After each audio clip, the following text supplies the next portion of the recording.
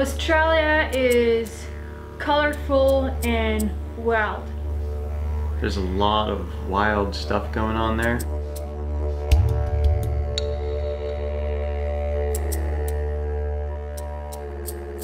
Every day we saw an animal. It was kangaroos, wallabies, or weird reptiles, or colorful birds that we don't have in Europe.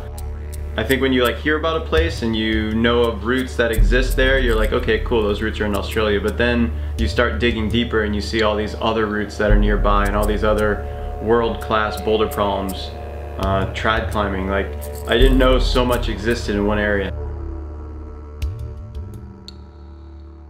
I'm Stephen, I'm from Melbourne in Australia. The Grampians is awesome and it just has the best climbing and bouldering that you could find anywhere. We just wanted to climb. We wanted to crush. We wanted to climb boulders, to climb hard routes. We wanted to try trad climbing. We just wanted to climb as long as we can and until we cannot handle it. Awesome things you have to do in the Grampians. You have to go to Muline, you have to go to Taipan Wall, and you have to go bouldering. You have to go bouldering to the Hollow Mountain Cave and to the kindergarten. Check out the boulders around Buandik if you can. There's so much to do. After not bouldering for like 2 months, it was pretty sweet to finally throw a crash pad on my back and leave the harness at home and go boulder.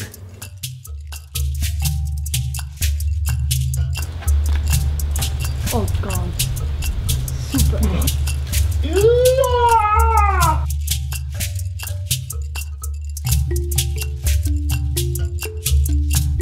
It's the Taipan Wall! Dead Can't Dance is notorious for the world famous shoulder move.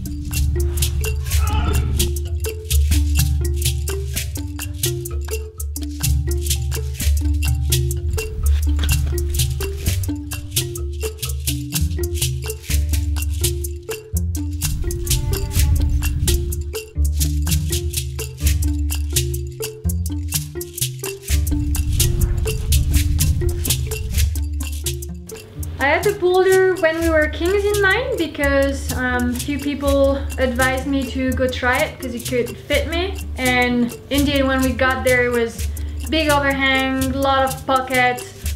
Tried all the moves once and then I linked it pretty quick.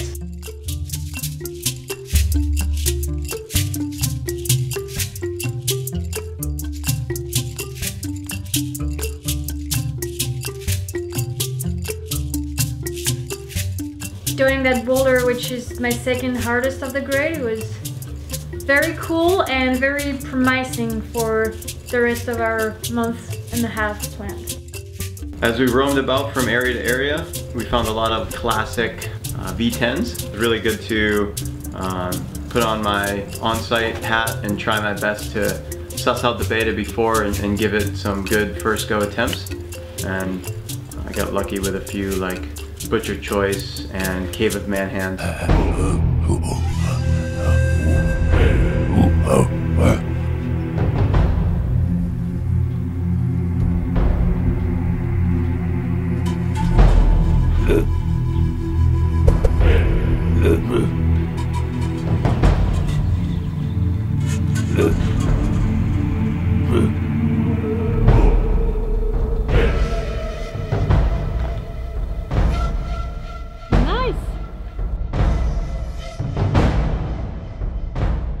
For sure, we were both really excited about Eye of the Tiger. I had seen it in videos and photos and heard Charlotte talking about it a lot. At some point, we could not resist anymore and we had to go to Muline to check out the Eye of the Tiger.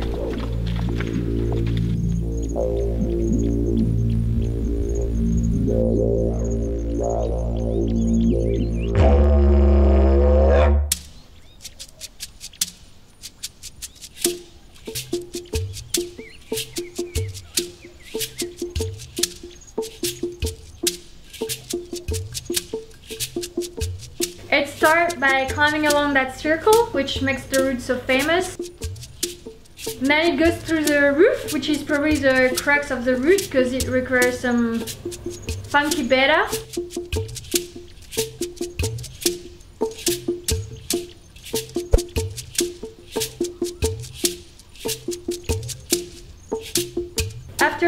that challenging crux, I'd say that my heart rate increased a little bit because I knew I'd passed a hard section and the last slabs was also a bit hard, so I just didn't want to fall anymore.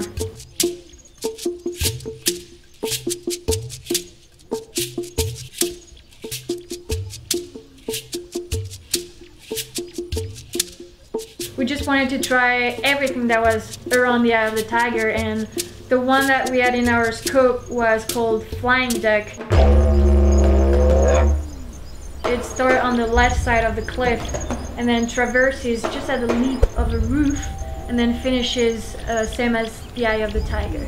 So we both had to climb Flying Duck and we both managed to do it, which was great. I clipped the chains and as soon as I did that I felt this sharp pain right in my side.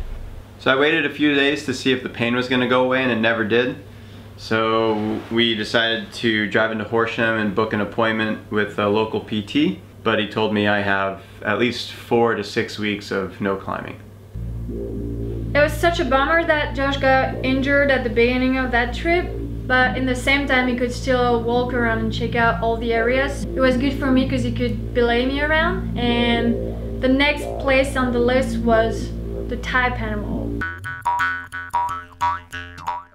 On the approach, at some point you go over a hillside and the Taipan Wall appears with this big orange face and black stripes. The plan is to stick clip the first bolt because it's about 5 meters high. They don't really like that. There's one thing I'm not sold about the Taipan Wall is the bolting. The bolts are really far apart in a way that is really unsafe. I mean, you could fall at the middle of the cliff and you're on the ground. I wonder why it's like that. Why is it so run out? So back in the day, there was so much rock to climb, so many new routes to put up, and climbers had no money, and so they put in as little gear as possible. And this is the origin of the Australian Epic. And because these climbs were done traditionally with terrible gear bought from the hardware store, that tradition has been maintained over time. And that's something that we like to share with international climbers when they visit, just so that they don't send everything on their first try. I'm getting in a route which I believe is called Tyranny.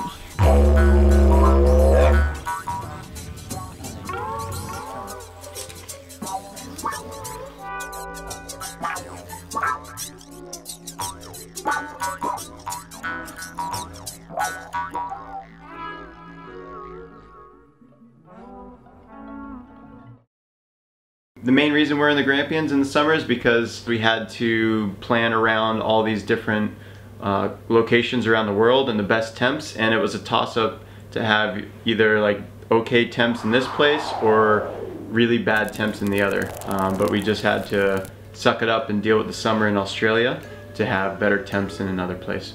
Trying hard in the heat. I'd have to say this is the warmest Thanksgiving I've had. Looking for ice cream because it's a rest day and we're boiling in the house. And come here, it's a little colder.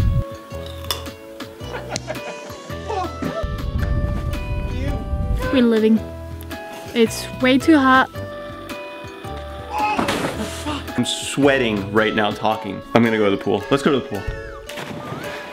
But in the same time, it was a great opportunity for us to check out other sectors that we probably wouldn't have had the opportunity to check out if the weather was good. So we did a lot of trad climbing and we checked out some very, very beautiful sector like where Archimedes Principle is. And also the sector Bondelur, where there is some very good rock, very beautiful, and I think about Touchstone Picture in particular, which is very technical and goes through some crazy features that just 3D off of a very blank face.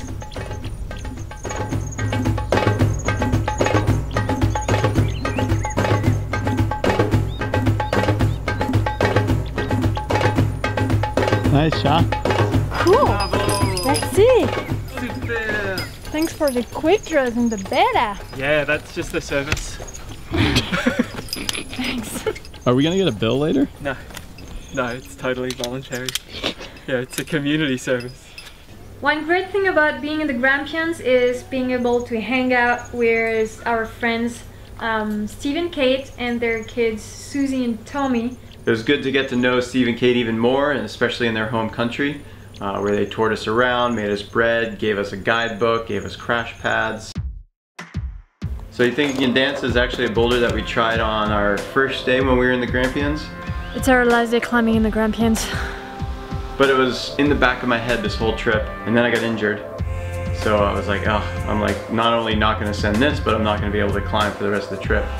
But on our last day, we said, you know what, before we leave Australia, I just have to go tape up my oblique. I have to take a bunch of vitamin I and like try to send this boulder problem.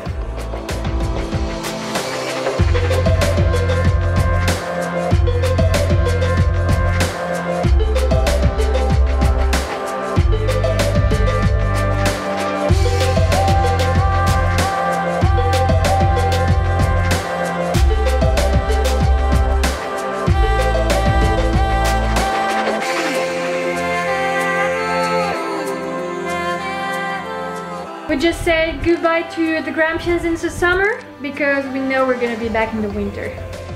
We made our way towards Melbourne where we sat and hanged out at the Northside Bouldering Gym.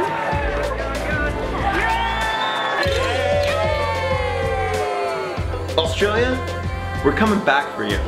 But first, we have to go to New Zealand. And we're looking forward to tour around, leave out of our car, and just road trip for a month and a half.